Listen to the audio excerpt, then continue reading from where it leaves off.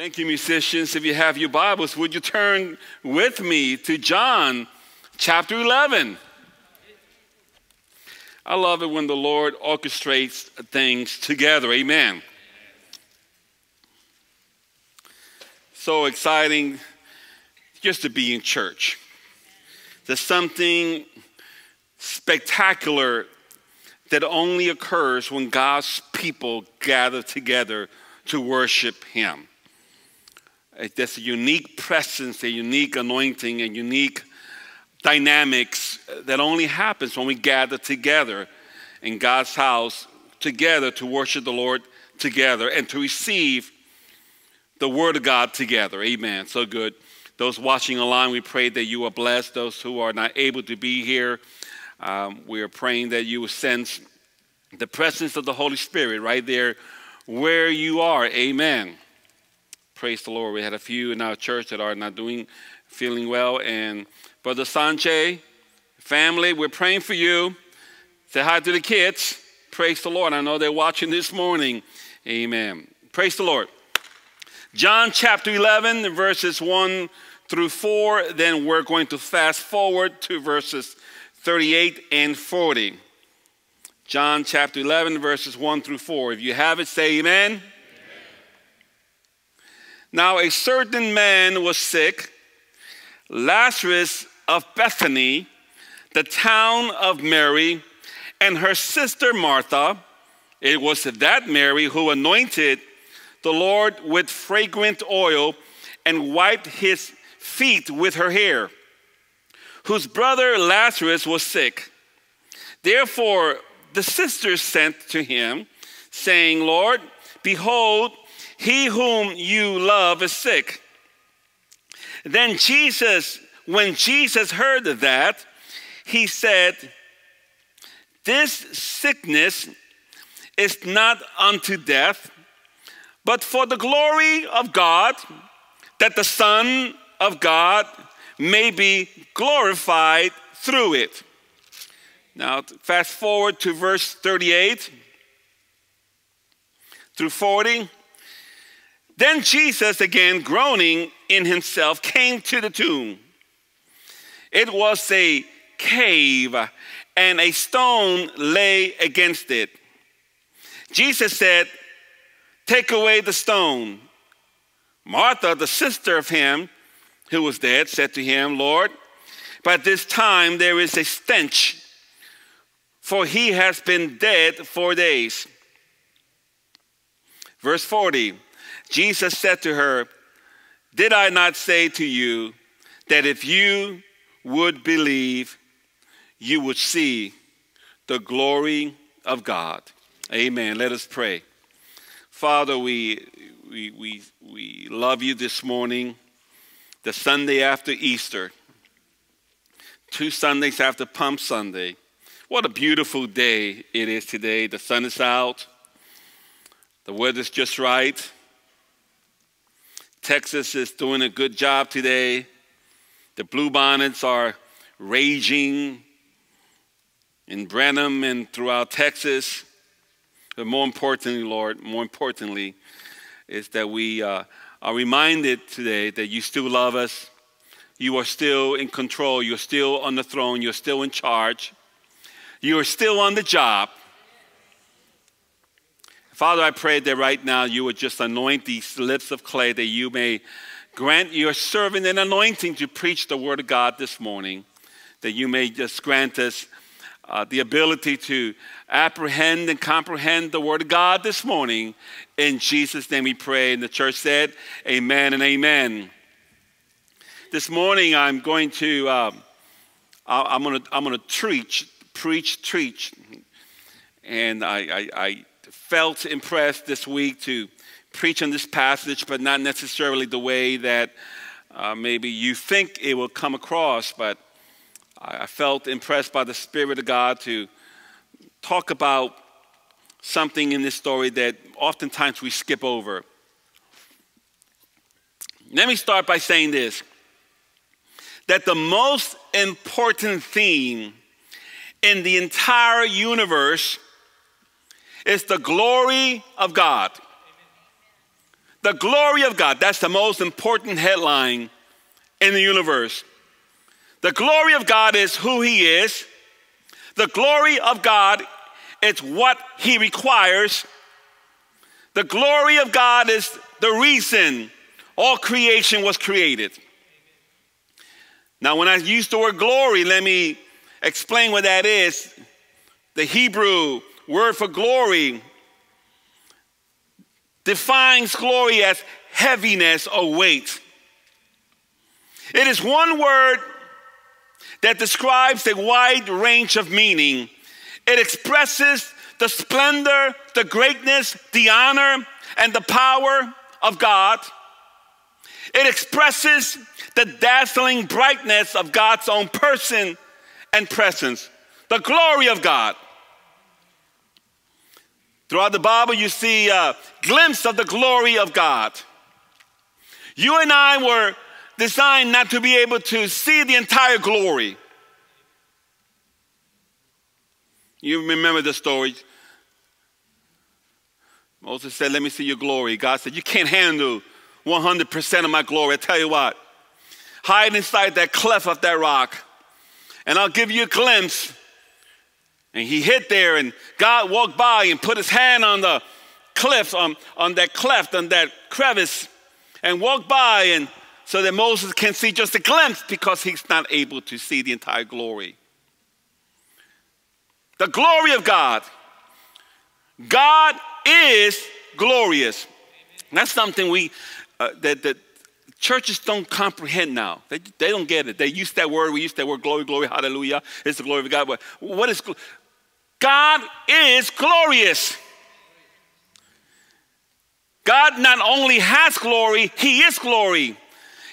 Glory is who he is. The Bible tells us that, calls him the God of glory. The Bible calls him the King of glory. John 1:14 says, and the Word, speaking of Jesus, became flesh and dwelt among us, and we beheld his glory, the glory of the only begotten of the Father. Jesus is the glory of God in a size and a package that we are able to handle. The glory of God packaged in flesh. There's a story in the Bible that Jesus went up the mountain of transfiguration. He took 3 of his disciples, and there for a few moments, the glory was unwrapped, and they were able to see the glory of God inside Jesus. We beheld his glory. In that moment, Jesus was revealing himself inside out. The 100% God was in full display. God's intrinsic glory is totally his, and God will not share his glory with anyone. Not even the angels of heaven. He won't share his glory. God deserves and requires glory. Now, I'm setting you up. You're saying, what does this have to do with Lazarus? I'll connect the dots. But I need to preach this morning about this. God deserves and requires glory. He is glory. He requires glory. That's the main purpose of all creation. The main purpose of creation is to give him glory. Psalms 19:1 says, the heavens declare the glory of God. What does that mean? That the sun, the moon, the stars, the Milky Way declares the glory of God. You cannot study space and universe and the planets without realizing there has to be a designer. There has to be someone greater. The Grand Canyon, Mount Everest, Niagara Falls, all declare the glory of God. When you go snorkeling, when you go gliding, when you go ziplining, all declares the glory of God. Nature and creation declares the glory of God. This week, my wife was not feeling well, and she needed to get out of the house, so I said, let's go and let's just drive and see how you feel. Let's just go and drive to Brenham, Texas, and look at the bluebonnets. And we got on Highway 290. As we got closer, there they were, the bluebonnets. The bluebonnets. Oh, my goodness. Texas has the best bluebonnets. If you haven't done the bluebonnet thing, you have to. If you've been in Texas and haven't done that, then you are cheating yourself. You drive to Branham, Texas, and you see the bluebonnets there, full display, and it reminded us that God needs to be glorified. He displays the bluebonnet so that you can say, oh my God, how beautiful it is. There must be a God. Hallelujah. Then we got to Brandon. She was still feeling a little okay. And we said, well, if we want to experience the presence of God, let's get some Bluebell ice cream.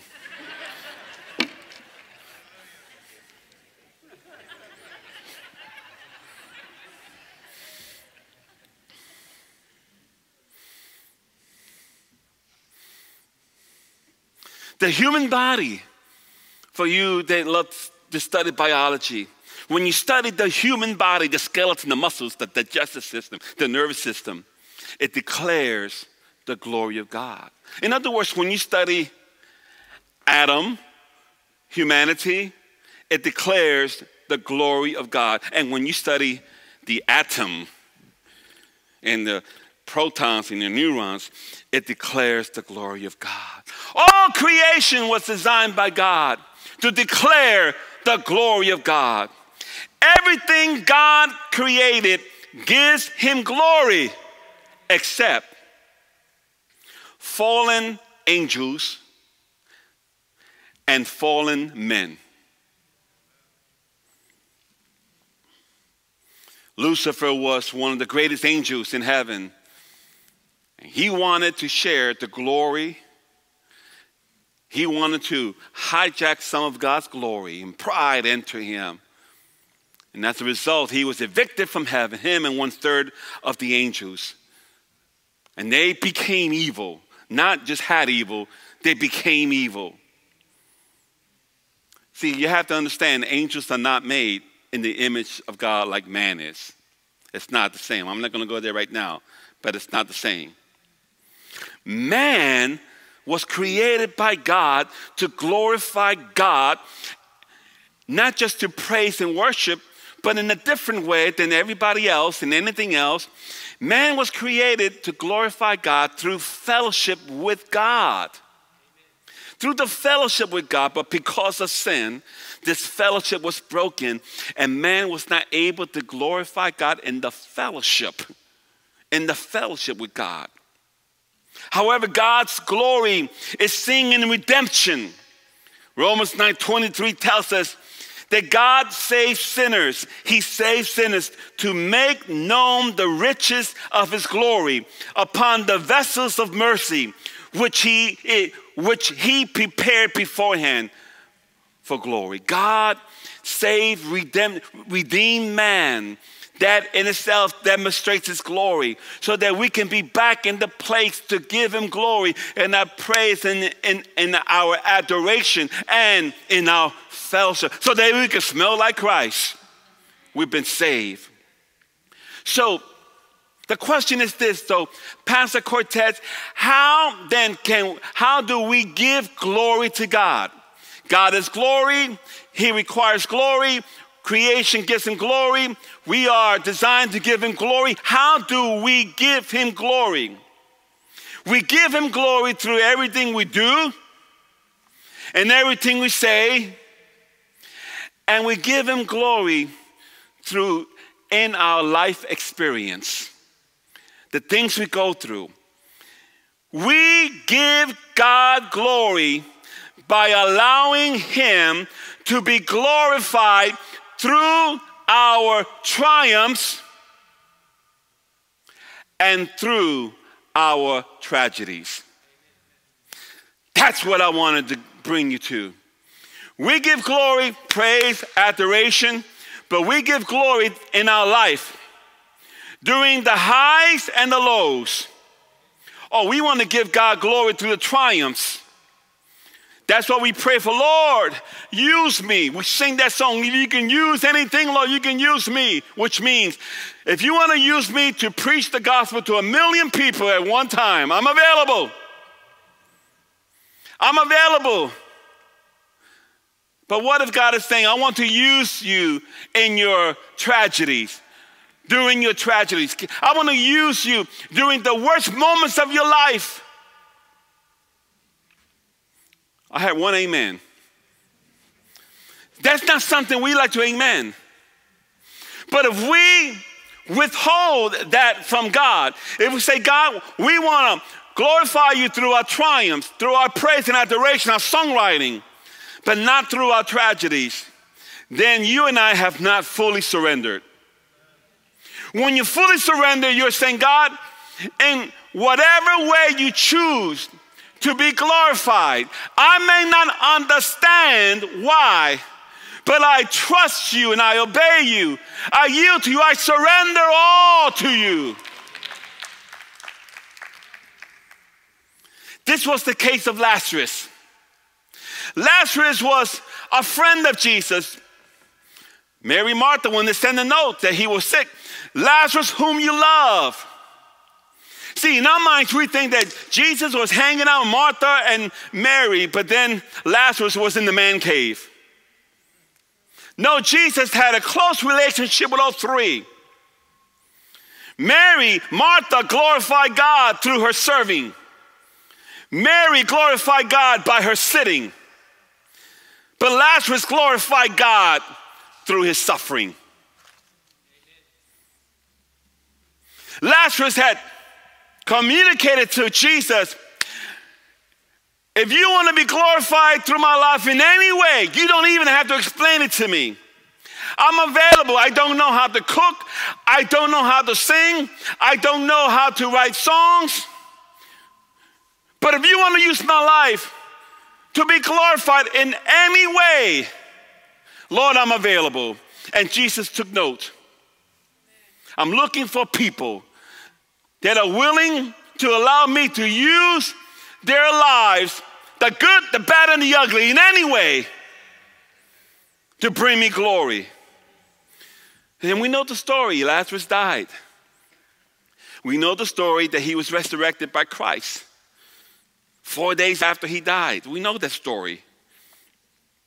But the main purpose of this spectacular miracle of Lazarus being risen from the dead after 4 days of being in a tomb, the main purpose of this incident was not the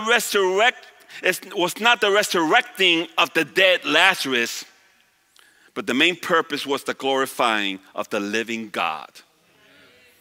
That's the main thing. It wasn't that he ran out of the grave, which he actually bounced out of the grave. It was the glorifying of God. See, Jesus loved Lazarus so much, and Lazarus loved him so much, that Jesus chose the worst tragedy that Lazarus had experienced thus far to bring him glory.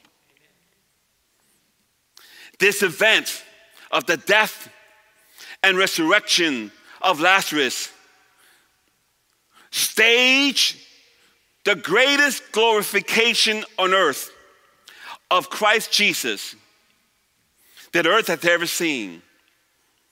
It didn't just bring in glory like, oh, wow, Jesus, you're awesome.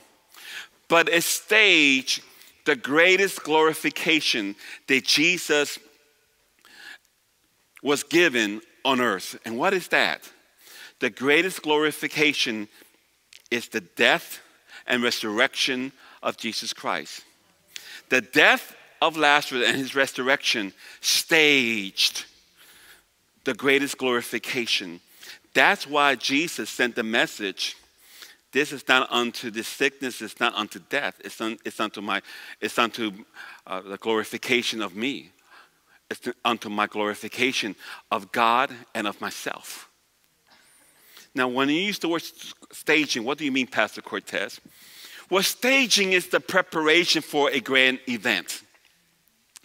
If you ever been to a parade, now I've been to a lot of parades in New York City on Fifth Avenue, but also small town.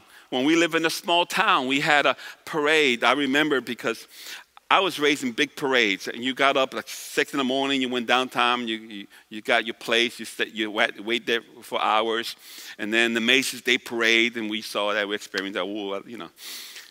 And so we were living in a small town, Crockett, Texas, pastoring there, and they had a parade. I forgot what Christmas was. Christmas? It was Christmas. I said, man, let's get up early. And the people, you know, let's get up early. I want to get a good spot. We got up early. We went there, and it was, it's a little town. It's a little square. And we got there, and we got our lawn chairs. We sat there, and then the parade started, and there was a fire engine and 3 cars and 2 horses, and that was it. It was like 5 minutes. Well, that's it. Let's go home. I said, all these people came here for that? I was expecting balloons and, you know, marching bands. But the fire truck was there, shining. But one thing that was interesting about all parades, including the one in Crockett, Texas, was the staging. That all the props, all the cars, all the trucks, all the people would be in an off-street preparing for the parade. The preparation for the big parade, the practice, the horns, the cars, the people in their uniforms. It's the staging. It's called the staging. And then the timing. You want to start the parade at a certain time, just when you have a full house. It's the staging. And here in this story, this event, the death and the resurrection of Lazarus was the staging of a future, even bigger event. And that is the crucifixion and resurrection of Christ. Hallelujah. So as I studied this, the Lord revealed to me 4 stages that God performs in our lives. 4 ways God stages our lives to bring him the utmost glory. And this morning, you may be experiencing 1, 2, 3, or all 4. As God's preparing your life for a staging of using your life to glorify him. Hallelujah. The first way that he stages is staged by declaring. Staged by declaring. Verse 4 says, Jesus said, this sickness is not unto death, but the glory of God, that the Son of God may be glorified through it. That's important to know. He made a declaration. Let me tell you what that means to you and for me. That God will not tell us what we want to hear, but what he wants us to hear. Let me say that again. Some of you didn't get it. You guys didn't get it. I got an amen here. God won't tell you what you want to hear. He will tell you what he wants you to hear. That's how God works. And God is always declaring to us his word. He's always telling us things to prepare us, to use us. The problem is that we don't like what he is saying all the time, or we don't fully believe it. It sounds too spiritual. Jesus sent a word. This sickness is not unto death. That did not mean that Lazarus was not going to die. It simply meant that the death would not have the last word. This sickness is unto the glory of God. It will glorify God. In other words, the healing, that the glorification of Christ was not going to happen through the healing. It was going to happen through a resurrection. A resurrection like none other. What do you mean? Prior to this, people in the Bible that were raised from the dead were all raised within moments of them dying.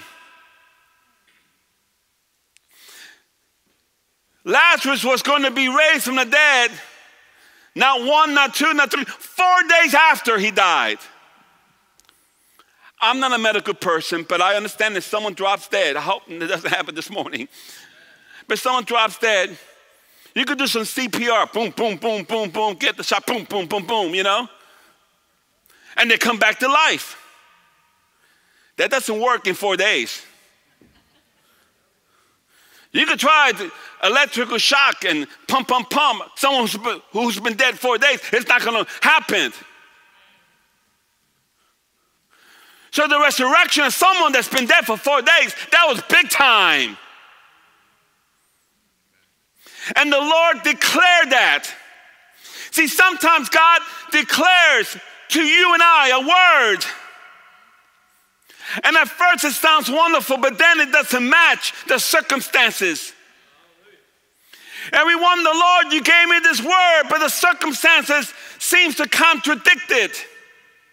The word is that this was not going to bring to death, but yet it's late. He's dying, he's died. See, what happens is this: sometimes we think that the word that God has given to us, that it is a special word. We think that the word has an expiration. Have you ever gone to the refrigerator? I love my latte with whole milk, none of that skim milk. Give me the fat grams. I'm into fat grams this morning, Bluebell and then fat grams, right? And this has happened to me. I do my espresso, I get it set up, and I go to the fridge, I take the milk out. It's expired. Well, sometimes you can still use it, right? But ooh, it stinketh. See, sometimes we treat the word that God has given us, we assume it has an expiration because maybe we face a circumstance after he gave us a word that almost seems to contradict the word that he's given us. But let me tell you something about the word of God. Listen carefully. The word of God, God always is speaking through his precious word, and the word that God gives us is forever settled in heaven. The Bible is settled in heaven. It's like the cloud. Everything's on a cloud now. All your information on your computer is on a cloud. Forget the hard drive. It's on a cloud. It's settled in heaven forever. The Bible tells us that his word never returns void. In other words, it always accomplishes what it was sent to do. The word of God is like an arrow shot by God, and that arrow will hit the target. It may not hit the target at the time you thought it should, but it will always hit the target because the word of God never returns void. Hallelujah. In other words, if he said it, he'll do it. If he spoke it, he will bring it to pass. Someone praise the Lord. The Bible tells us that God is not like man. God is not a liar. God is not a liar. And we know this, but when he gives us a word and then the circumstances seem to have gone beyond it, subconsciously, we start doubting the word of God. We think that certain parts of this Bible has expired. It is too late. But God often starts the staging of using your life and my life to glorify him through a word that he declares. The second way that God stages our lives for his glorification. And this is the one you're not going to like. I'm telling you right now, you're not going to like this one. You're not going to amen me. Amen? Stage by delaying. Verse 6, so when Jesus heard that Lazarus was sick, Jesus stayed 2 more days in the place where he was. I don't get it. Jesus, Your friend is dying. Drop everything and rush over. He stayed 2 more days. 4 days. And if you do the math, it makes sense.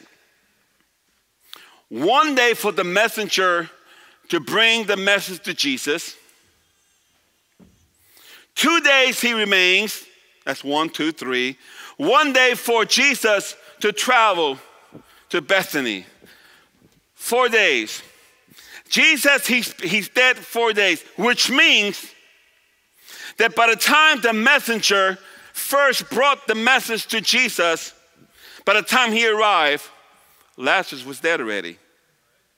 Have you done the math? Is it too early in the morning for you? 1 day to travel, 2 days stay, 1 extra day to go back. 1, 2, 3, 4. Jesus arrives. He's been dead 4 days. Jesus is always 1 step ahead. He knows what's happening. He's on top of circumstances more than we are. Hallelujah. Staged by the delay. Here's the point. Jesus may not show up when you want him to, but he's always on time. I said, he may not show up on day number 1. He may show up on day number 4. And you may think day number 4 is too late. But day number 4 is the day that he's on time. He always is on time. Hallelujah. Hallelujah. Ecclesiastes 3:11 says that Jesus says he has made everything beautiful in his time. He will be glorified through your life in his time. Lord, you need to do it right. I mean, I've been sick for a while. You need hurry up before it gets worse. Whenever he chooses to do it, it will be at the right time. Oh, listen to this one. In Genesis 21:2, it tells us that Sarah conceived and bore Abraham a son in his old age at the set time. God had promised them a child. She waited for many, many, many, many, many years. She was barren already. And at the age of 90, I can't think doing this again. But at the age of 90, she had a baby bump. She was taking selfies. At the age of 90, the Bible says, Sarah conceived and bore Abraham a son in his old age at the set time. It wasn't like God said, oops, I forgot to make you pregnant. I might as well do it now. No. It was at the exact timing that God had planned. Why? Because at the age of 90, her having a baby would be an incredible miracle, and it would give God the glory. Hallelujah. At the set time. Lazarus was on his deathbed when the messenger was sent to Jesus. And when Jesus arrived, he was dead 4 days already. And you say, so why the delay? There's a reason. There's a reason for everything God does or doesn't do. There's a reason for everything God does and doesn't do. See, he delayed the parade of glory. He delayed coming because during day 1, when Lazarus was sick, he just had a few people in the house. When he died, more people came to the house from the town. And after he died, the Jewish custom, they do something called Shiva. I was raised in a lot of Jewish people, and I know this. And the phrase is called sitting Shiva. Sitting Shiva is when, in the Jewish culture, when someone dies, family members, they sit with each other in the house dressed in black for 7 days. And then afterwards, they have an entire month of modified grieving. During those first 7 days, outside relatives and family and neighbors, you come and show your respects. Shiva is done in the house after the loved one has been buried. And during Shiva, family and friends, they come to pay their respects, bring a little food, but sit with the family and just mourn with the family. So Shiva, there was no Shiva when he was sick. Shiva started after he died and was buried, when more people came to the house, not just from Bethany, but then the Bible says Jewish people, or the leadership from Jerusalem, 2 miles away, because Lazarus was probably a mover and a shaker, his family. They were in high respect. Jews traveled all the way 2 miles to the house to sit with the family, to sit Shiva, to mourn with the family. The house is full. That would not have happened had Jesus shown up. Had Jesus shown up when he was sick, it would have been what, 12 people? But when he showed up, what, 1,200 or 120? I don't know, but a lot more people. In other words, Jesus delayed because he wanted more people in the parade to watch a parade. He delayed because he wanted them to see his glory in a way they would not have seen it. And not only did more people saw it, what they saw was not a miracle of healing. They saw a miracle of someone that was dead 1, 2, 3, 4 days. He staged the event by his delay.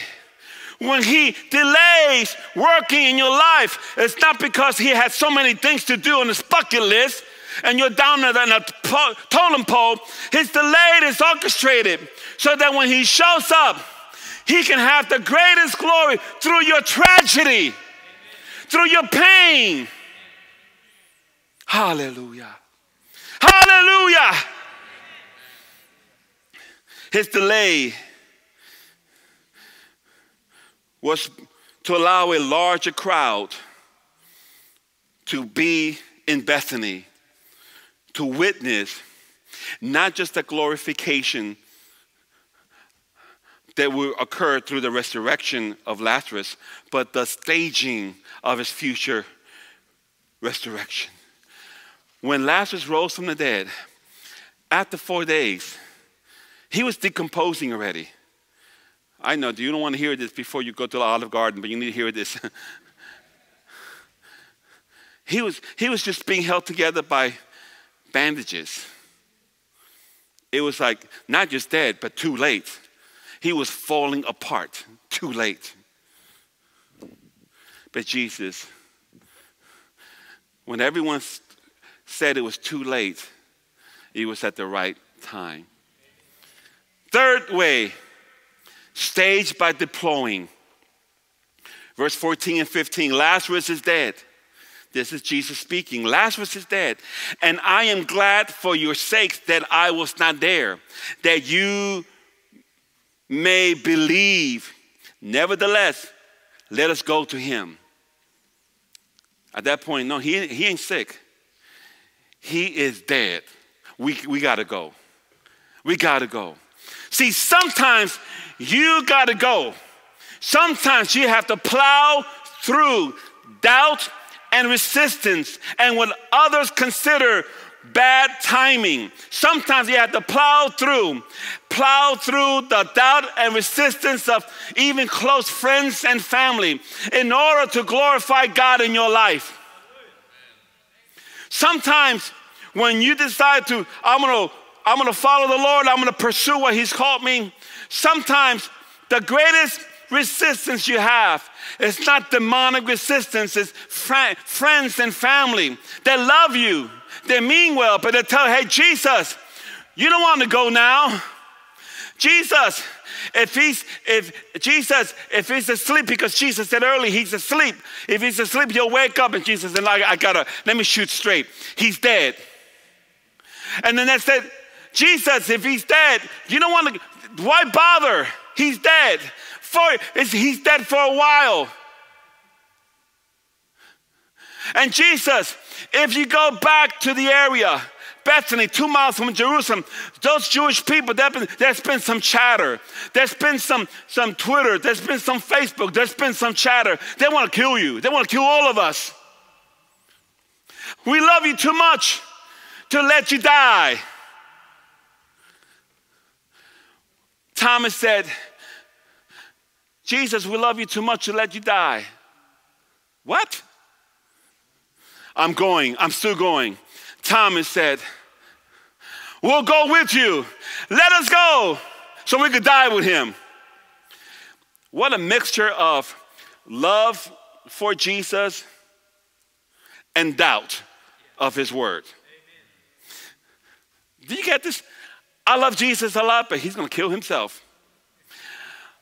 What a combination of love for Jesus and doubt of who he is. See, a lot of times that's what happens to us. We say we love Jesus. We come to church. We read the Bible. We love him with all our hearts. There's certain songs that we sing and we cry. Ooh. But we doubt his word. We doubt what he said. We have confused sentiment with conviction with the word of God. Thomas is such a person. And had Jesus not been determined, he would say, you know what, I don't want to rattle your cage. We'll go at another time. We'll postpone this trip. But Jesus faced doubt and resistance from the start of his parade. It's amazing when God calls you to do something and then you face doubt. Here's a story. You may have heard this. Our Spanish language pastor, Pastor Rene Perez, for those who are visiting, we have a Spanish language church that meets right now at the same time, and we have a small chapel that looks like this room, a lot smaller. And he's been pastoring there for the past 10 years, and he does a great job. How many of you know Brother Rene and appreciate what he does? Does a great job. So here's the story. Pastor Rene, who is an engineer, when we first came to this church and started putting things in place, he stepped up to the plate. He started attending about the same time we did, and maybe a few months earlier. And we wanted to reactivate our Royal Ranger Boys Discipleship Ministry. And he had been involved with that ministry. And he stepped in and took over that ministry and did a great job. And I appreciate that. In my mind was he's someone raised in church. He loves boys and did a good job. And then the Spanish ministry we had here had to be restarted, and there were some changes, and we were just having Sunday school, but really we were looking for a pastor. And during the time, my wife comes to me and says, you know what? I was walking by the Royal Rangers the other day, and Brother Rene, he was preaching. I said, no, you mean he was exhorting? No, he was preaching. He was preaching with an anointing to those boys. He has a call in his life to preach. Say what? Yeah, he does. Really. And we need someone to do our Spanish church ministry. So we took him and Sister Esther to eat. And we sat there and I kind of shared my heart about the Spanish ministry and so forth. And I said, Pastor Rene, I don't know, I don't want to spook you. I don't know what's happening, but my wife tells me that she heard you preach. You weren't just exhorting the kids. You were preaching to those kids. There was a special anointing. And I suspect there's something there. I don't know. I don't want to trick you into doing something, but I suspect there's something there. And then the man began to cry over the tortilla chips. What's wrong? And he just, Brother Cortez, I have a calling on my life to preach. You do? He said, let me share a story I have never told anybody. He said, when I was raised in the valley, I was raised in a Christian home. And when I was 14 years old, God called me to preach. He called me to preach the gospel of Jesus Christ. I knew it. And I would get up in the morning and read my Bible. I would read my Bible at nighttime. I would go to church. It was a deployment. I was being deployed into the ministry. And I knew that God was calling me. But then one day, I was reading my Bible early in the morning, and I just fell asleep. I fell asleep. And then I had a close relative, a doubter, wake me up and says, "Look at you, sleeping and reading the Bible, and you say you've been called by God to serve him. What kind of person are you? You're not called by God." And mocked him. And that resistance hit him so hard that at that point he decided, I'll serve the Lord my own way, but I won't pursue the ministry. I'll pursue doing good in school. He went to school. He went to college, became an engineer, and did not plow through that doubt until that day that he shared with us. He said, you know what, it's never too late. I have a call in my life. He said, I'll pastor that church. I'm an engineer. I'll continue doing that, but I'll plow through. And he has stepped into that calling. He plowed through, and even though those memories were still lingering, those memories were still haunting him, he decided, you know what, I'm going to continue to follow the Lord. I'm not going to let the doubters and the haters cause me to stay parked. I have been deployed by God. Isn't that a wonderful story? Hallelujah.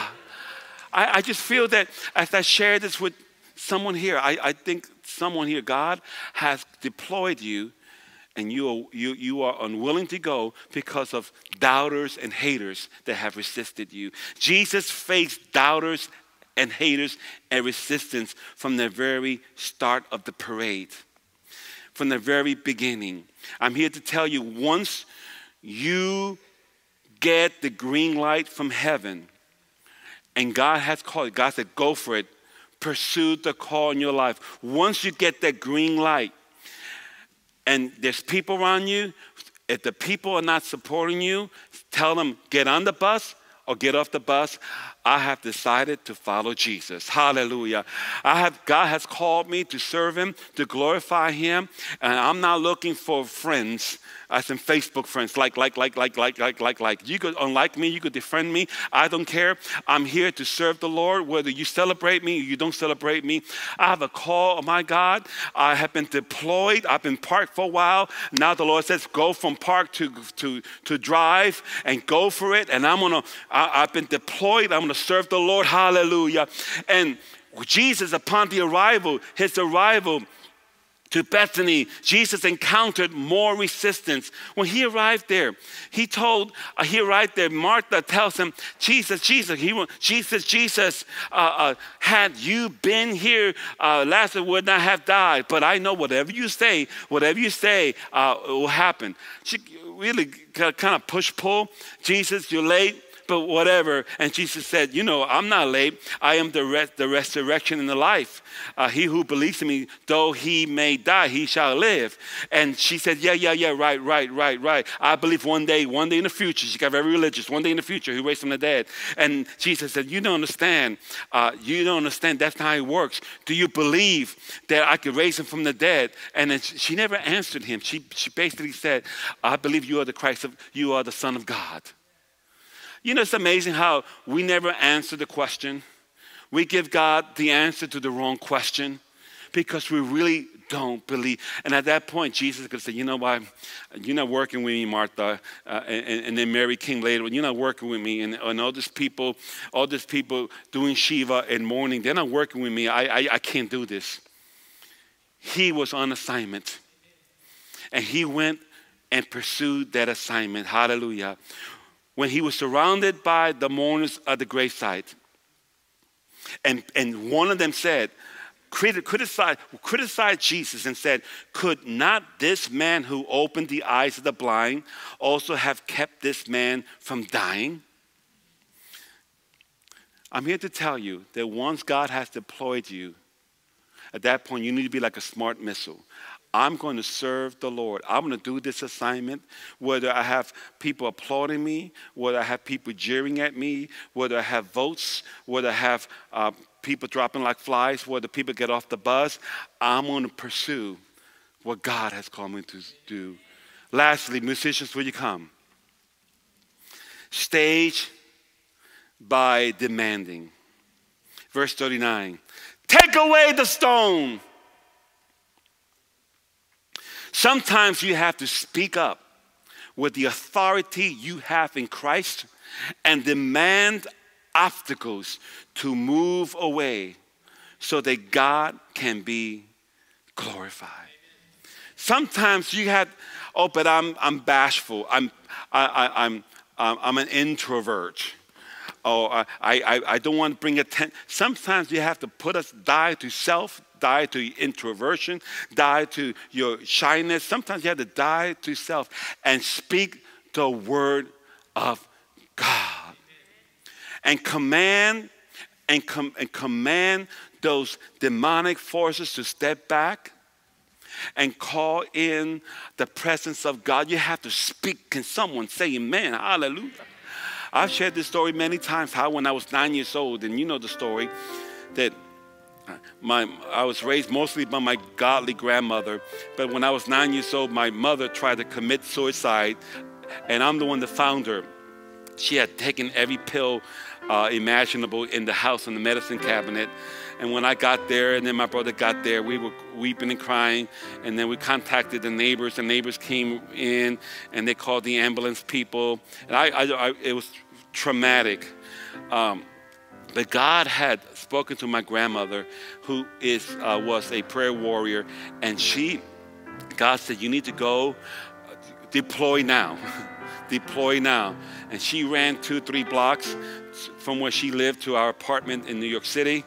And she came with her Bible and her olive oil, her Goya olive oil.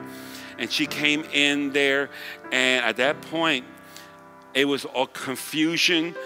I was crying, my brother was crying, all the neighbors were standing around, all the mourners were there doing Shiva already. My mother, I thought she was dead because she was not responsive and nothing was happening. And we could hear the siren come, police come in the siren, all this activity, and coming up the stairs. And at that point, the woman of God, it wasn't just me, Abuelita, she was the woman of God. The woman of God got up.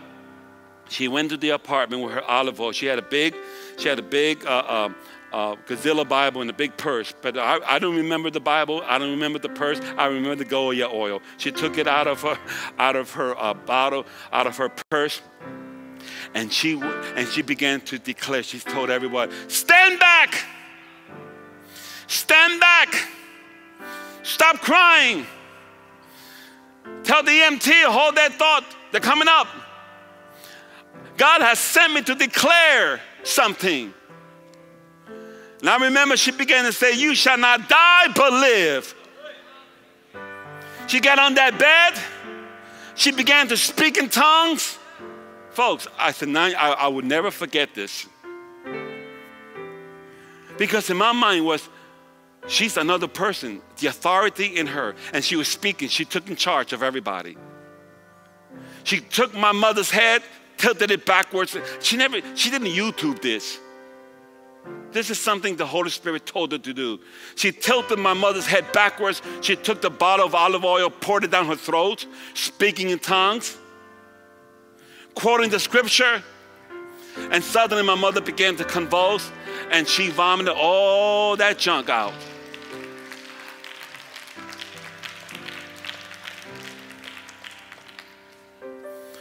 I declare you delivered. Okay, guys, you can take her. I will never forget that. And what I remember wasn't just the drama of the event. It's her taking charge with authority. See, some of you, when you go to someone's house and they're sick, and God sends you to go to someone's house and they're depressed, they're fighting deep depression, and you're sent, and God has sent you to go. I feel in my spirit I need to tell someone this. And once the hospital's open, God may send you to visit somebody in the hospital.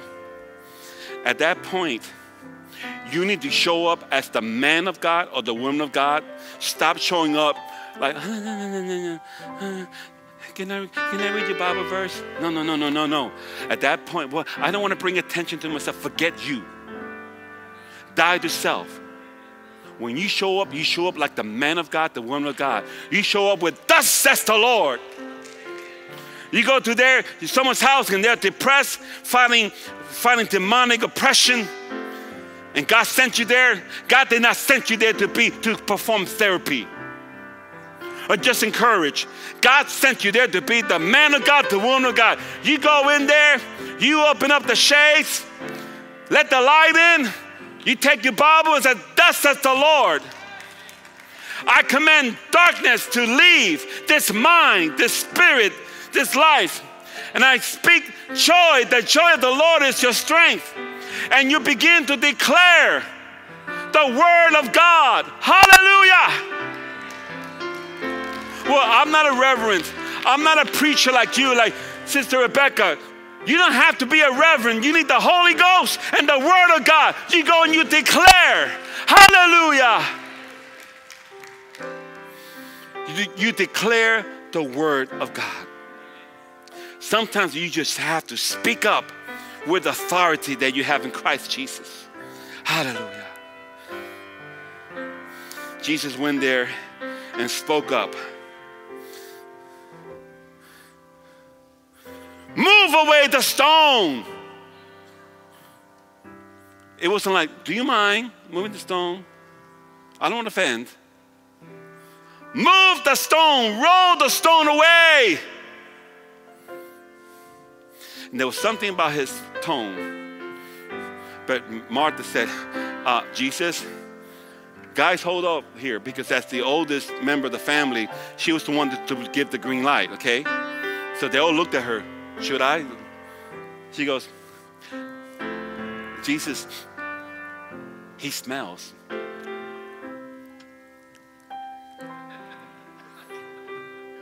I want to be discreet.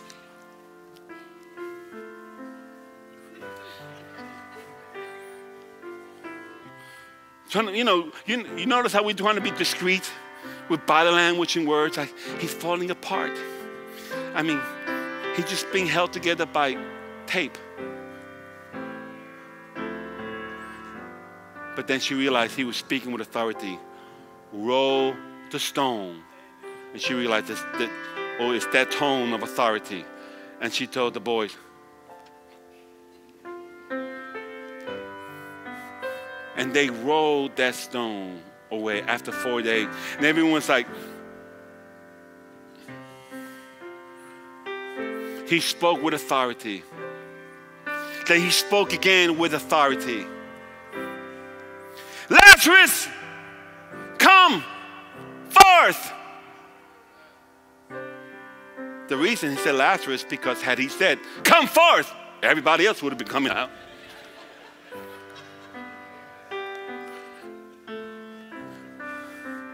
And in the original Greek, Lazarus come forth is very abrupt. Lazarus, here, now. That's really the translation. Lazarus, here, now, with authority. Lazarus, here, now. And he came out bouncing.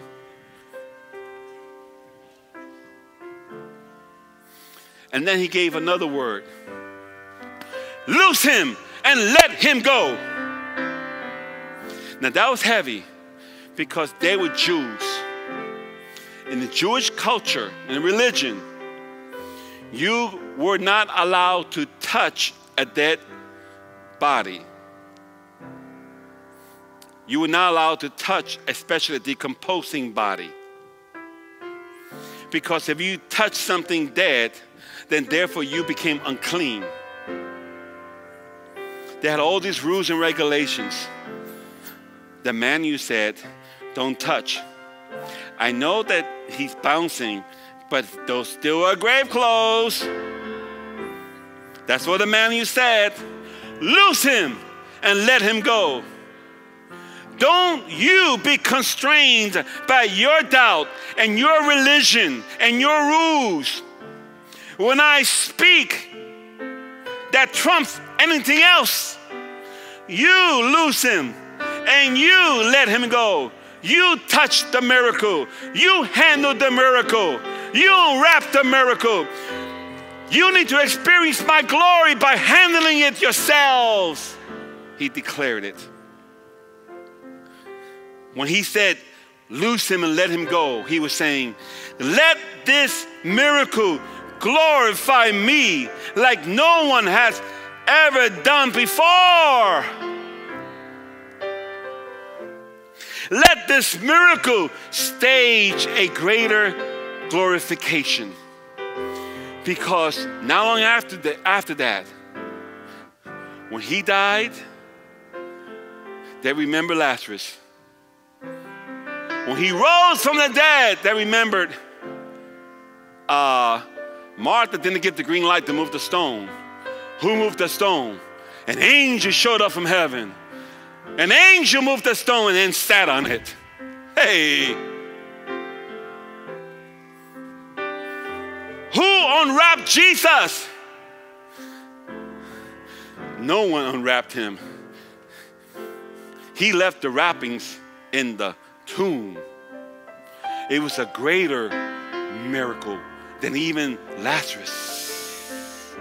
He was glorified in his death and in his resurrection and in his ascension. He was glorified. The death and resurrection of Lazarus was the staging of this greater miracle that happened. Would you stand?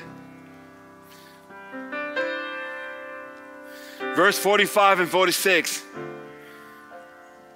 of John 11 says, after the resurrection of Lazarus, then many of the Jews who had come to Mary from Jerusalem, remember them? They came to do Shiva. And had seen the things Jesus did, believed in him. They would have never believed in Jesus had they not come to Bethany, and they would have not come to Bethany had Lazarus not died. Verse 46, but some of these Jews went away to the Pharisees and told them the things Jesus did. And then verse 53, from that day, they plotted to put him to death.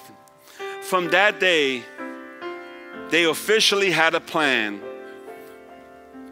to crucify Jesus. Before, it was just chatter. But the death and resurrection of Lazarus brought many people to the Lord, and they believe in him. But those that chose not to believe, they began to officially plan the death, the crucifixion and death of Jesus Christ, which was the beginning of the greatest glorification event the earth had ever experienced. Lazarus, Lord, use me in whatever way. You know, Lazarus, I'm going to use your tragedy to bring me glory, not just in the miracle, but to stage the biggest miracle earth has ever seen, my death and my resurrection. For I'm going to raise myself from the dead, unlike everybody else. Your event is just a preview of the greatest event earth has ever witnessed. Christ's resurrection was even more glorious than the resurrection of Lazarus. For the stone was moved by an angel. The grave clothes remained inside the tomb. His ascension to heaven after 40 days walking the earth, speaking about the kingdom of God. His ascension to heaven was dazzling and glorious and breathtaking. And the outpouring of his Holy Spirit was glory that came down in a whole different way. This morning I'm here to remind you this, that God wants to be glorified through your life. But once you start giving God limits, how he can be glorified through your life, you're not surrendered. He cannot use you. You can't say, use me in my triumphs, but not my tragedies. You can't pick and choose. This is not Luby's buffet line. You can pick and choose. It's the entire thing or not. But if you're saying, Jesus, I love you so much and I trust you, I trust your word, I surrender and use me in whatever way. And when he begins to use you in whatever way, to trust him even when people don't agree with you or doubt or resist you. Not just enemies, but loving doubters. Thomas loved Jesus, but doubted Jesus. I think that's the trickiest one, loving doubters. People that love you, but they doubt that God really wants to be glorified to your life. That's a tricky one. Because I don't want to offend family. Hey, blood is thicker in the water. And Jesus said, that's right, blood is thicker in the water. My blood is thicker than your water. My blood is thicker than your ethnic pride or nationality or whatever it is. Family ties. But when you come to that, like Lazarus, we always do a big thing. Martha said she served. She was a good cook. She served. And then Mary sat at the feet of Jesus, worshiped him, broke the alabaster box. We always kind of write off Lazarus. But man, Lazarus was the one that Jesus trusted to set him up for the greatest glorification event ever. Because Lazarus was, I can't sing. I don't cook. I don't know how to write songs. But if you can use my life in anything, I'm willing. Jesus said, you know what? I'll take you. I'll take you on that. And did. Every head bow, every eye closed. This morning, I know that God led me to preach this morning. It was not just about the resurrection, but it was greater. It's about bringing God glory. This morning, you're saying, Pastor Cortez, God has reminded me this morning that if I cannot trust him through trials and tribulations and tragedies, then I don't have it together. Pastor Cortez, pray that the Holy Spirit will help me surrender. To trust God in anything and in everything. Not just in the trials, and not just in the triumphs, but also in the tragedies. That if God wants to use something very difficult to bring him glory, I trust him enough that he's not going to drop the ball. Regardless of what happens, I would trust him. Still, I will obey him. I want to listen to his voice and respond to his call. If that's you this morning, you're saying, Pastor Cortez, I want God to use me in any way he chooses, any way. And he doesn't have to give me a preview. He doesn't have to give me a FYI advance notice. I don't need the details. I hear him saying to me, I want to be glorified through your life. And I just want to be able to grab that and run with it. Because I trust him. I may not understand everything or his timing or his method, but I love him. If that's you this morning, Pastor Cortez, that's me. Can you pray for me? Would you raise your hand right now? Yes, yes. Oh, look at that. Yes. Anyone else? Yes, yes. Hallelujah. You got to put your hands down. That's all he's asking, our surrender. We think, oh, God just wants to use dynamite people. They know how to cook and sing and dance and preach. And God said, no, I want to use regular people like Lazarus. Just regular people like Lazarus. He used a regular person like Lazarus to stage the greatest glorification earth had ever seen. Not just the resurrection of Lazarus, but the future death and resurrection of Jesus Christ. Oh my goodness. With every head bowed, your eye closed. If there's anyone here, you're saying, I am not right with God. I love him, but I'm not right with him. I am not right with him.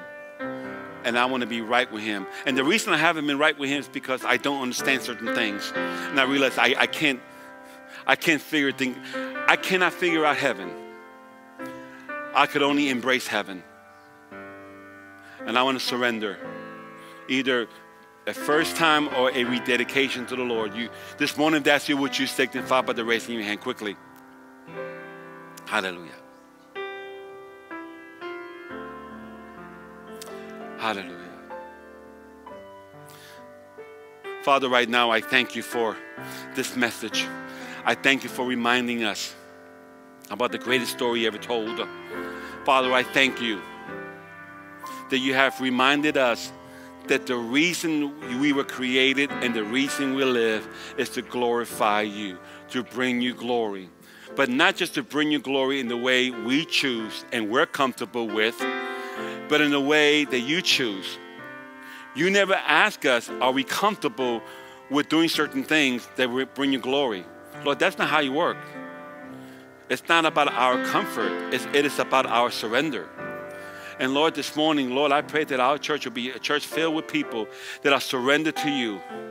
Whatever you ask us to do, we'll do. Wherever you tell us to go, we'll go. And when you say go, we go. And when you tell us stay, we stay.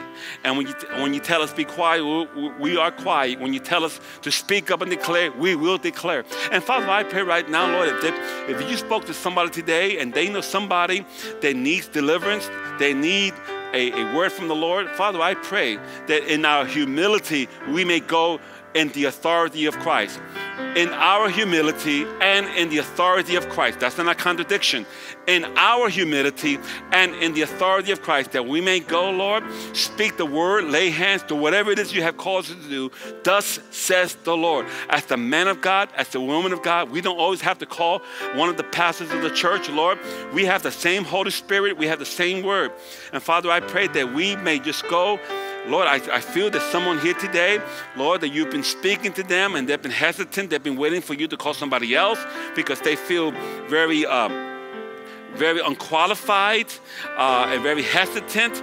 But Father, I pray that we may die to self, even in that shyness, even in that hesitancy, that we may die to self and we may march on in the authority that is in Christ, declaring the glory of God, declaring the word of God, and speak, thus says the Lord, to that person, Lord, whatever that is.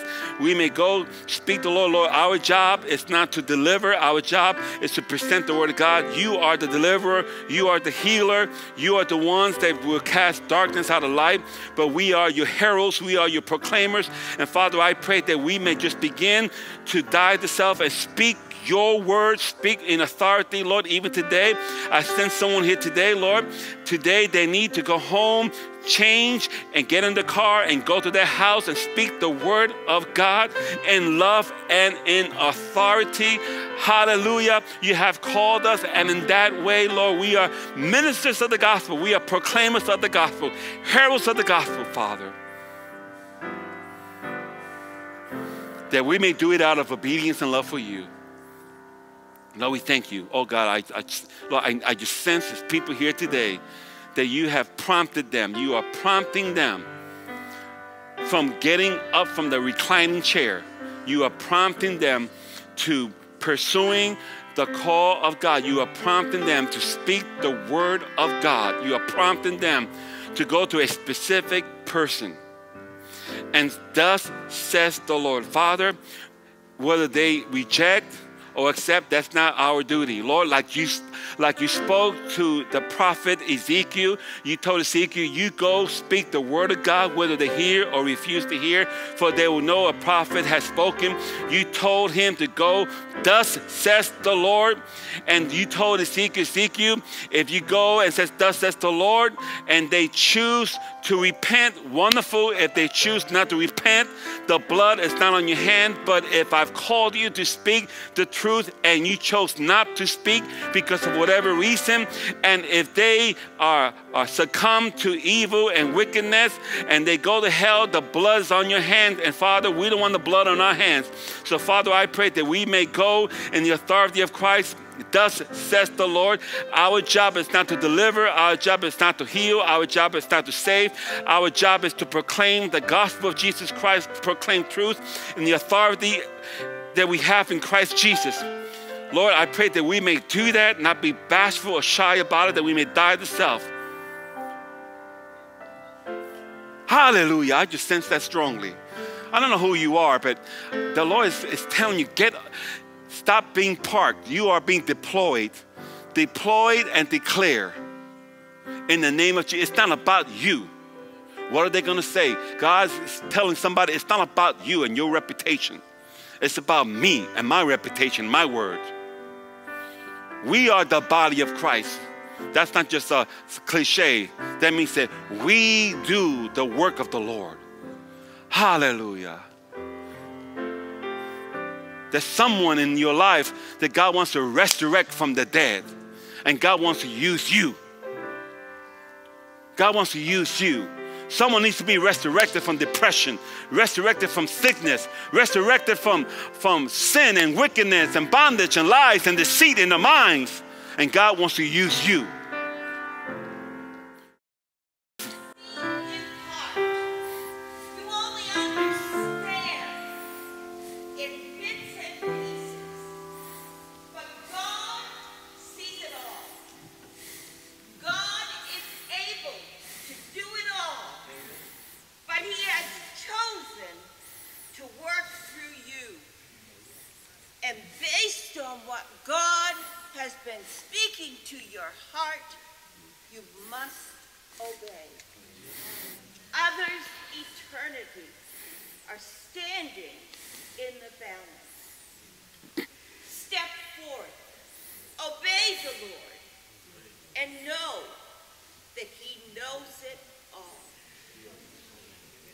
Hallelujah. Quickly, if that's you and God has given you an assignment, I'm going to pray for you before we leave, right? Quickly. If that's you, step outside, step from the aisle, come to the front. God has given you an assignment, thus says the Lord. God wants to use you. You know what the assignment is. You know who it's for. Quickly, come to the front. I want to pray for you. Quickly, stand here. Just make sure you're apart from each other, but come here. I want to pray for you. You're saying, Lord, I'm going to do this. Not because of pressure, not because of whatever reason. I'm going to do this because I love you. I'm under assignment. God wants to use you.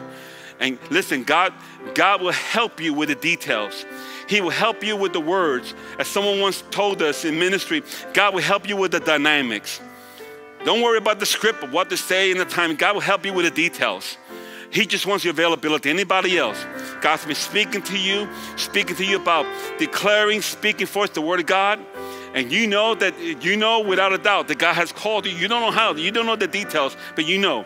Anyone else? Hallelujah. Father, these people are standing here, Lord. You took this message, Lord, and you kind of redirected it in a very specific way. And Father, you are speaking to people here today, Lord. These people that are stepping forward, they have an assignment. I may not know the assignment. I don't need to know the assignment.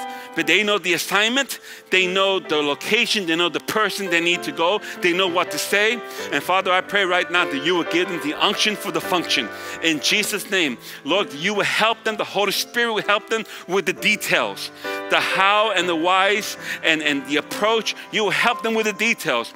Right now, Lord, you're simply looking for their obedience and their yieldedness. In Jesus' name, Father. Lord, I pray they will leave this place with a purpose, with a deployment to speak the word of God and be able to say, thus says the Lord, and demand the stone to remove. Loose him and let him go, Father. I pray they may speak not their words, but the words of the Holy Spirit in them. Hallelujah. You have called us to be representatives of the kingdom of God. You have called us to be representatives of Christ Jesus. The gospel of Jesus Christ, we preach it and we do it. We preach it and we do it. And I pray that you would use each and every one person. Father, I pray for everyone here right now in the audience, everyone watching online, Father. We have sensed the moving of the Holy Spirit in a very specific direction this morning. And Father, I pray that we may walk and march in authority and in confidence in Jesus. I pray a blessing upon each person here today, here in Family Life Assembly of God, watching online, everyone, Casa de Vida, our children's and children's church. In Jesus' name we pray. Amen and amen. God bless you.